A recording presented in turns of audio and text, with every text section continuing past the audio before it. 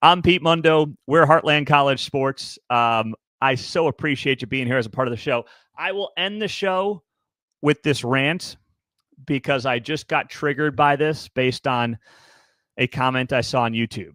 So let me end the show here on Heartland College Sports with this rant that is intended for Desmond Howard of College GameDay.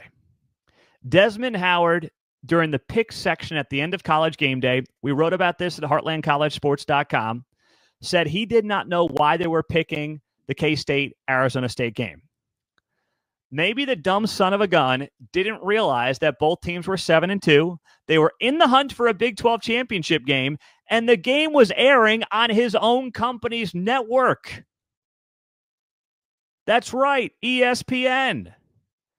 This guy has been the biggest dunce on that show for years. And for him to be like, I don't know, I'm not sure what's going to happen. Why are we picking this game? I guess I'll pick Kansas State. The show, which I always loved, has become such propaganda for the SEC and to a lesser extent the Big Ten. The Big 12, they haven't been to a Big 12 game in over 2 years at this point, like a true Big 12 game. The last time they were at one was KU-TCU 2 years ago when KU had that great start to the season. They were in Lawrence for that game. They give less and less attention to the conference. Meantime, Big Noon Kickoff is going to 5 Big 12 games already this season. They are loving the Big 12. They realize the fan bases are engaged. And I get it. ESPN is in bed with the SEC.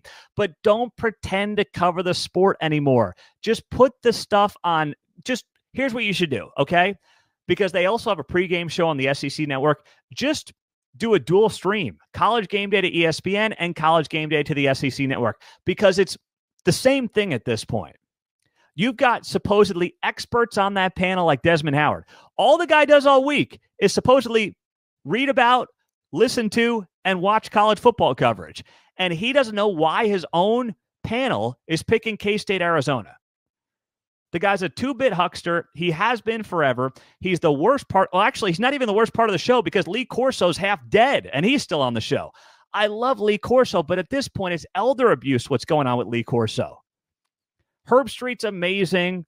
I like Reese Davis as well, and I really like McAfee. If it wasn't for McAfee, I don't think I'd watch that show at all.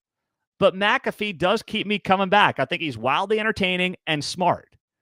But my goodness, between the dunce that's Desmond Howard and Lee Corso being 3 feet under, he's halfway to 6, and then you factor in the Big 12 bias against the conference, it is impossible to watch. Really is. And with that, we're out.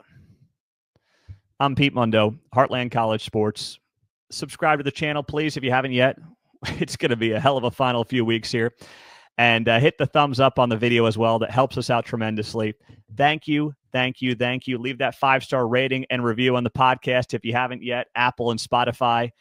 Thank you, guys. We're growing because of you. We appreciate you. Have a great day. Go Big 12. We'll talk to you soon.